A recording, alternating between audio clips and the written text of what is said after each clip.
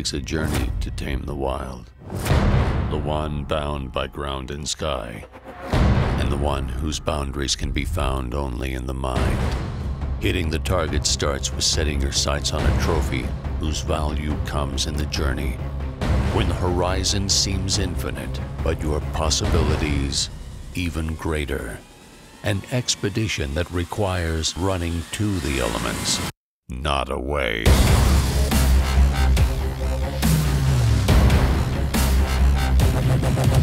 Because in each of us lives a hunter, and in every hunter, an athlete. Run2Gun. Welcome to Run2Gun. I'm Jordan Miller. Here at Run2Gun, we're more than just about the hunt. We're about the journey that takes you there. I just found out I drew for a New Mexico archery elk tag. I live in South Dakota, and I know this year my training styles are gonna have to be different. I'm gonna be 9,000 feet higher elevation, more than what I'm used to, so I know I'm gonna have to be stronger. In today's episode, I'm gonna take you through my entire summer strength training program and how I'm gonna prepare for this fall's hunt. And after we train, I'm gonna take you to New Mexico on our hunt. You're watching Run2Gun. This year, I drew for a tag of a lifetime, and I'm not gonna waste it. It's time to plan out my summer and train to hunt at over 8,000 feet higher than what I'm used to.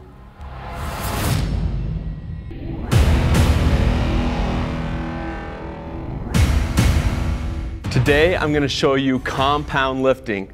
I have 3 exercises I wanna show you: an incline dumbbell press, a lat pull down, and a barbell squat. Compound lifts are essential for gaining full body strength. Now, as I'm going throughout this workout, I'm gonna explain to you the form and why I'm doing it. So let's get started on the incline dumbbell press. Now, I'm already properly warmed up. You're gonna hear me get out of breath very soon as I'm pumping out these reps.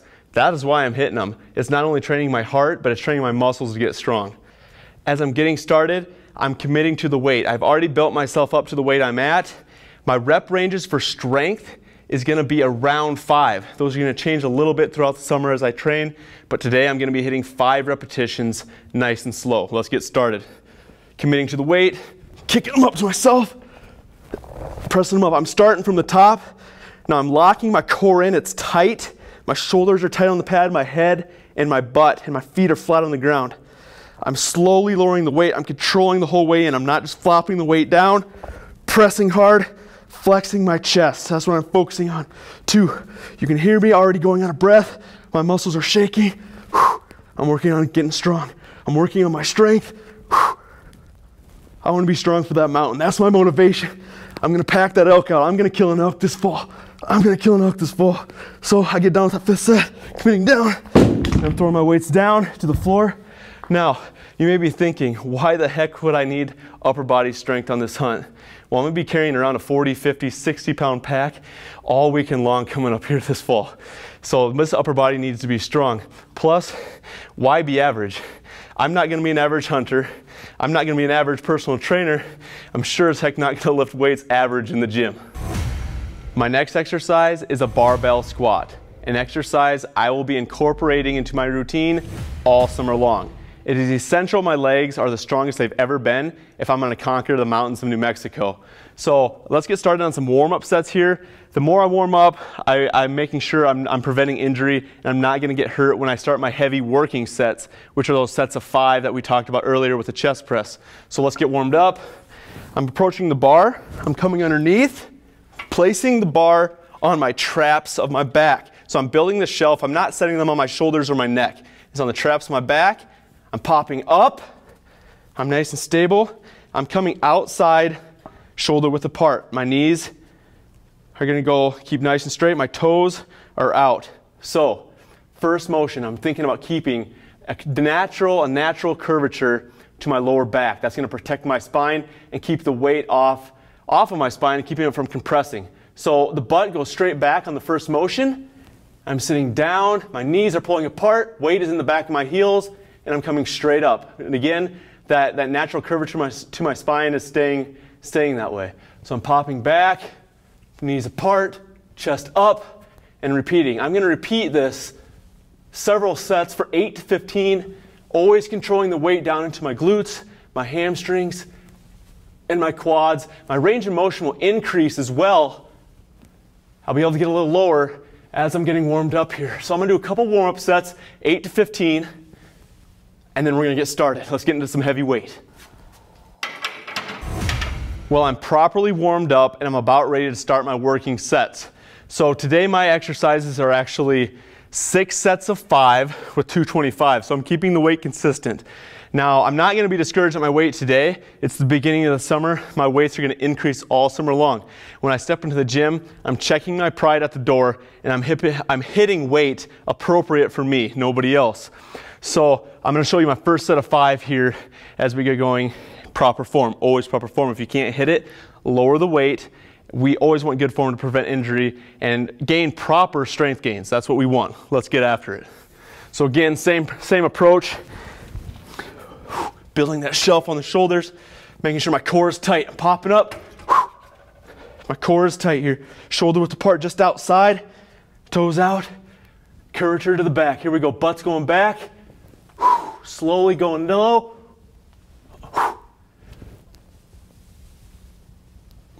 2. Come on, man. 3. 4. Controlling the weight. Stay focused. And 5.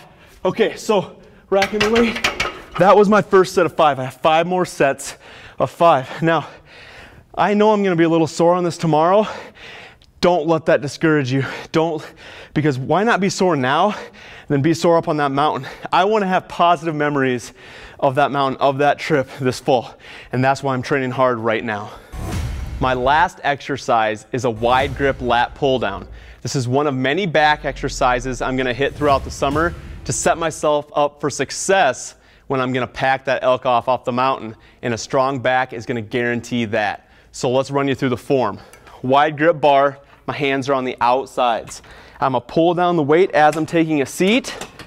Now the first thing I'm going to do is set up a tight core. So I'm locking in my core. My chest is going to stay elevated throughout the entire motion. Chest is elevated. I'm pulling straight down, elbows out, pulling to my chest, slow back up. Now, as I'm pulling down, I'm contracting the lats of my back and squeezing them. On the way up, they're staying flexed, they're staying contracted, controlling the way back up. So 1, 2, 3 squeeze, and a 1, 2, 3 up. Now again, I'm just warming it up here. 8 to 15 reps, really heating up my lats, nice and slow before I get into my working sets. Again, trying to hit 5 working sets today, 6 sets of 5 to work on that strength and guarantee a strong body and a strong mind up on the New Mexico mountains. All right, I'm all warmed up. My first of 6 working sets today. Let's get started. Just like my warm-up sets, I'm maintaining the same good form at that weight I'm pulling. Chest is elevated. Pulling to my chest. 1, 2, 3 up. 1, 2, 3 down and squeeze. 1, 2, 3 up. 2, 3. I'm thinking about the challenges New Mexico might throw at me here. That's my motivation all summer long. I want to get better. I ain't going to be average. And squeezing. All right. So I have 5 more sets there. 5 more sets. The work I put in today is going to determine the success I have tomorrow. And that is why I'm hitting this hard all summer long. Now these are just 3 different exercises I'm showing you today. There's many different variations for every single muscle group. So some of these might not be for you yet. You might have to progress to them. So for more information on that, jump on over to Run2Gun.com or contact me personally. I just finished up one of my strength training routines. Now I'm hitting the weights 5 to 6 days a week. It is essential I get in the proper recovery shake to promote that recovery faster, so my workouts are just as intense tomorrow as they were today. Now I always go to Max Muscle's ARM, which stands for Anabolic Recovery Matrix, and that's exactly what you're getting. It's kind of a 3-part system. You're getting 28 grams of quality protein. You're getting the best on the market in whey protein isolate and concentrate to promote that recovery, as well as the proper amount of glutamine to speed up the recovery as well. On top of that, 32 grams of carbohydrates to carry that protein into the muscle and raise the glycogen levels. So that is why I always choose Max Muscle. On top of that, they follow the American College of Sports Medicine guidelines, so I know it's a safe product to take in. When we come back, it's time to take off for New Mexico and see if all this work pays off when we encounter our first big bull. We strength trained all summer long in preparation for this hunt. Now it's time to put it to the test. All right, we're all packed up. We got a full truckload. We're heading down to Unit 34, New Mexico tonight, leaving from Myrtle, South Dakota. It's about a 20+ hour drive all the way down there, but we drew for archery elk tags this year. First year we applied, got lucky as heck, so we're pretty jacked to get down there and get started. We're gonna get there a day and a half early. We'll shoot our bows, get everything sighted in, ready to rock. Run2Gun coming at you right now. Well, it's about 11:30 tonight. We're in small town Colorado. We've been driving for close to 8 hours, and I think we're in Brush, Colorado, about 100 miles out of Denver. It's September 10th right now. We're 3 days off of opening season in New Mexico. Friday the 13th. We're hoping to turn that into a lucky day for us, but we're itching to get down there. I don't know if we're gonna stop and sleep tonight or just keep rolling, so we'll keep trucking away. Well, we pulled off the road last night about 2 in the morning, decided to get a little sleep. So we got about 5 hours. We're gonna take off again. We got about 9 hours left to go today. I didn't want to pull off, somebody else did. I could have drove the whole way. So we take off the next morning and we are just enjoying the scenery. It is a lot different than what we're used to, but we also can tell that the weather is starting to change. It's raining inconsistently on and off, but it's picking up the farther we go south. So we're hoping that that's not the trend of the trip. We just crossed the border into New Mexico. There's elk crossing signs everywhere, so that gets me a little jacked up because we're pretty tired. We've been on the road for 15 hours about, and this is a part of the hunt or the drive that you just start to get a little fatigued. Your back's hurting, our legs are hurting, and you got to stay mentally strong. We talked about strength all summer long for this hunt, work on our physical strength, but it really correlates into other things, whether it be when you're driving down or practicing your bow or in the middle of a workout. We got to stay mentally strong and stay focused on the little things, on those goals to be successful. That's what we're here for. So it's all about mental focus, staying mentally tough. Well, we finally rolled into the Camp of the Tall Pines, New Mexico. Man, talk about a long drive. It's almost 11 p.m. here at night on September 11th.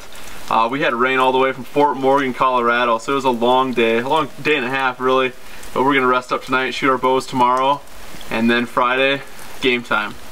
We got a good night's rest, woke up early to shoot our bows, and met our guide Justin from Arrowhead Outfitters.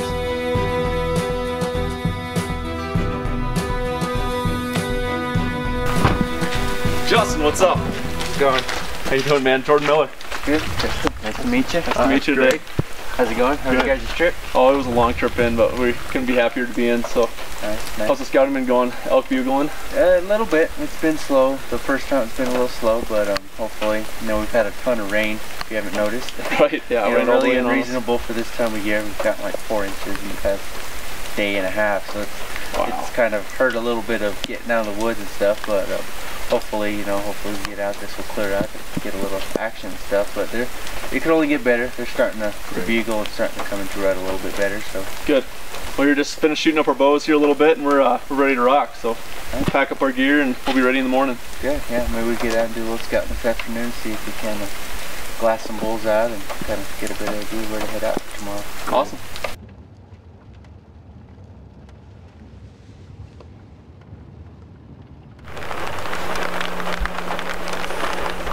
Four of them. 1, 2, 3, 4. And that rain's making it hard to see. We're up on top of a big lookout and doing a little scouting day before season. And Justin has spotted 3 or 4 bulls across the big canyon that we're gonna hit up tomorrow. So the rain's making it tough to see. It hasn't stopped raining in 2 or 3 days, so making it a little tougher scouting, a little tougher to hear the bulls. Hopefully we'll make it happen. We keep on driving. We find a couple more herds of elk, and surprisingly the weather's getting worse, but we keep seeing more elk. So we're not too discouraged about it, and we hear our first bugle as well. and that just got the hair standing up on the back of our necks. We are really, really excited to get out the next day. We don't even care that it's raining as hard as it is, but we're just gonna push through. Move up this window just a little. The season starts tomorrow, but the weather is getting worse. Luckily, we have some elk located. When we come back, opening morning puts us 25 yards away from a big bull. I'm Jordan Miller, and you're watching Run2Gun. Day 1, Friday the 13th, Elk, New Mexico. Let's take this out.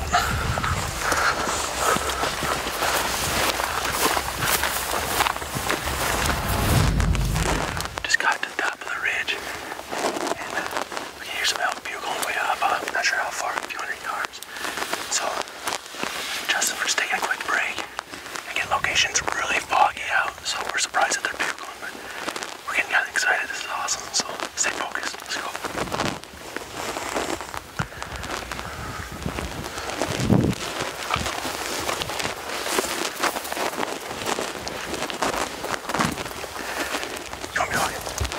Well, it was the very first morning, and it was our first set of bulls that we saw, and we were determined to get over in front of them before they got out of range. They were working their way up this ridge, so we needed to cut down this bank up to the next ridge to make sure we didn't miss them and miss our opportunity on the first bulls that we saw that morning. Justin set an awesome pace for us. We had to go about a little over a quarter of a mile, and it was some tough terrain with all the rain we had. We were slipping and sliding all over the place, and we just split up. Dad hit a lower ravine. Me and the cameraman went up a little higher, and we went up and stopped. My cameraman's like, hey, stop, stop, stop. And there they were, the cows about 20 yards from us.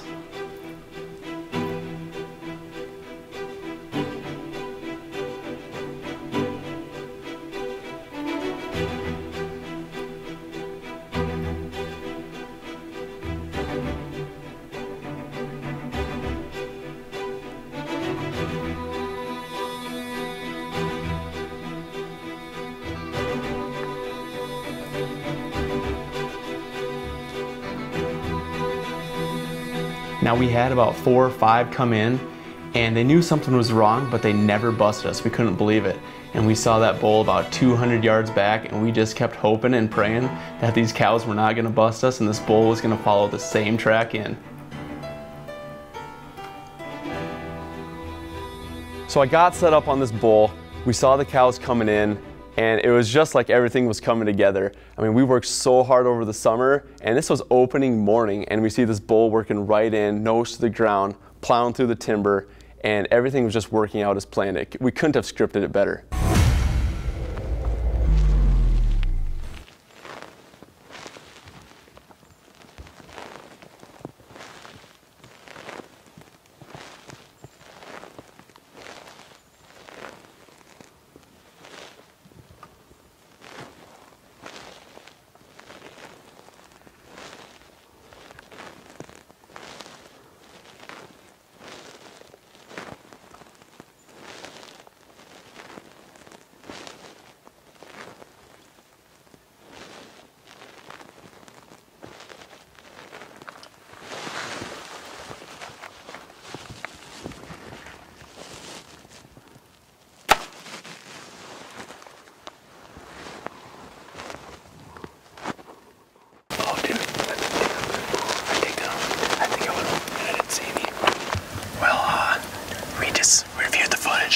It was a clean miss, so I gotta think positively on that. I'm a positive thinker, so a clean miss. First opportunity I had a bull with my bow. Whole first bull ever. It was my first bull elk hunt, and I have to brush that one off the shoulders a little bit, stay focused, and we'll have another opportunity. So it's gonna be, yeah, the rut's just starting to heat up right now. The bulls are bugling pretty good. Not, Justin says it's not crazy, but pretty good. We've heard and seen, 4, 5, 6 bulls this morning, and a couple of really nice ones. So we'll get another opportunity. We'll knock one down. Well, it seemed like this story was coming to a close, but it looks like this script ain't over. Make sure to tune in next week to see more encounters with big New Mexico bulls. Because in each of us lives a hunter, and in every hunter, an athlete. Run2Gun.